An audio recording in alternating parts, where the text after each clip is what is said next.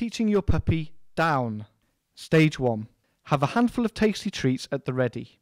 Hold a treat in your closed fist in front of your puppy's nose. Slowly lower your hand towards the floor. This will cause him to move into the down position as he attempts to follow the treat. Your puppy may put their front elbows down but not their bum. Try withholding the treat for a few seconds to see if their bum will follow. If your puppy is moving forward rather than lying down, you need to move the treat more vertically down and avoid any horizontal movement.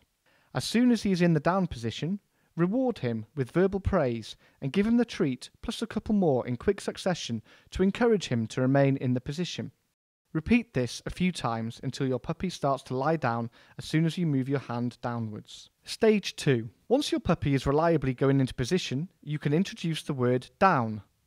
To do this, say the word down as your puppy is moving into the right position. Down. Good girl. The aim is for your puppy to associate hearing the word down with moving his body into a lying down position and receiving a couple of treats. Just before your puppy has finished eating their last treat, start saying the words "go free" to let your puppy know they are free to move if they wish. Go free. Stage 3. Start to reduce some of the initial help you gave your puppy to adopt the down position by working your way through the following one at a time.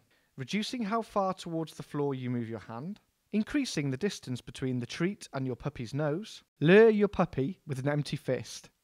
When your puppy is in the down position, reward them from the other hand.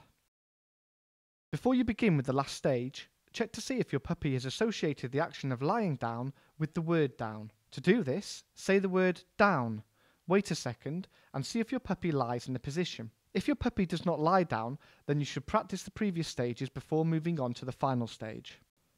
Stage 4. Start practicing in different areas of the house and garden. Try to work through all the above stages in at least 3 or 4 different places at home.